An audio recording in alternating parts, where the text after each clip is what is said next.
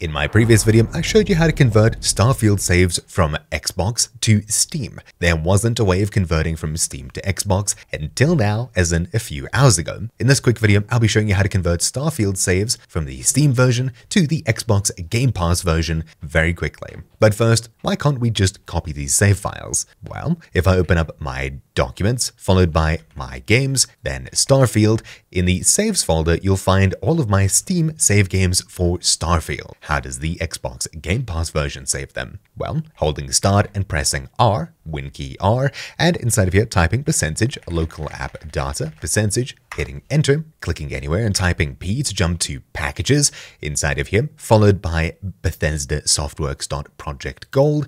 We have the game's save files somewhat. We need to go into the system app data folder, WGS, and this long file name here. Inside of this, we have all of our different save games, and inside of each save game, multiple files. These two are obviously not the same. How do we convert Steam save games to the Xbox Gamepass version? Well, it's very simple. In the description down below, you'll find the Starfield XGP import program on GitHub. It is still very much a work in progress, being released just 5 hours ago at the time of recording this. In order to download it, click this link on the very far right under releases. Then on this page here, we have an exe version of this, but for me this doesn't work. Instead, I'll download the source code zip, save it, and open it. Now we have this folder here, and inside of it, these files. In order to actually run Python files, we'll need Python installed. In the description down below, you'll find a download link for Python. Open the download section, followed by download Python, and open the file when it's done downloading. What we want to do is make sure when we're installing Python that at the very bottom you see something add to path is ticked. It's very important for this to work. Once the installation is done, we can navigate back to our zip file and extract the entire thing onto somewhere like our desktop. We'll then open it up and we'll have all of these files here. What we need to do is click at the very top here and type in cmd, hit enter. Then inside of our command prompt, type in Python space followed by the name of the file. So in this case, main.py space once more. And now we need the full path to the save game we want to convert. So inside of here, saves, I'll be converting maybe save 1. What we need to do is drag the file into command prompt as such, and it should paste the entire file path inside of quotation marks. So C uses my username, documents, my game Starfield, saves, followed by the actual SFS save file. We'll hit enter and it'll start the conversion. Now it'll tell us exactly where it's saving to. So this tool is experimental, always back up your saves. It's found the Xbox Gamepass install folder here, and it's gone ahead and passed the save file and saved it into 9 different chunks,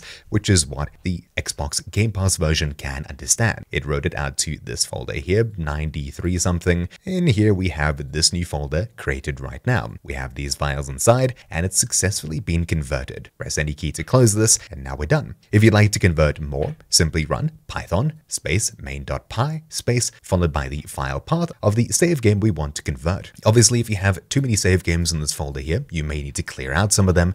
But anyways, now we've converted the save game, let's actually see it in action. I'll open the Xbox Gamepass app and fire up Starfield here. We'll go to load, and inside of here, you can see all of our different save files. Which one did I import? Well, I installed the game here, and this was my first save. This one here is from another day completely. I'll click on it to open it up, confirm. You may get an error like this if there's a difference between DLC and stuff like that. Anyways, click continue, and now we're loaded back into the game. I can't exactly show you just yet. That save game was a bit too early. Let's take a later one. And fire up the game, then load, followed by our save file, which in this case is not showing because we have too many save files.